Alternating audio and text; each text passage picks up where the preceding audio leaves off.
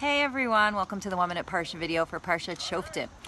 I am recording this video from Hocking Hills, Ohio, where I am on vacation with my family.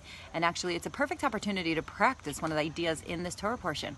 The name of the Torah portion is Shoftim, which means judges, and it's a directive to the Jewish people to set up judges in our communities and to make sure that we police ourselves appropriately.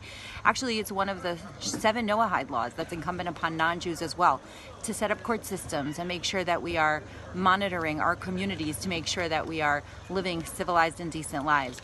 But actually, even if we're not official judges, every single one of us is a judge. And when I'm here away on vacation, you meet lots of strangers and you run into lots of interesting people, and it's like our minds are constantly on judge mode. So the Torah doesn't say don't judge. The Torah tells us to judge favorably. You've got judgment glasses, okay, use them to judge favorably. Make sure that you're giving people the benefit of the doubt, that you're assuming the best about people, and that is the mitzvah we can do every day.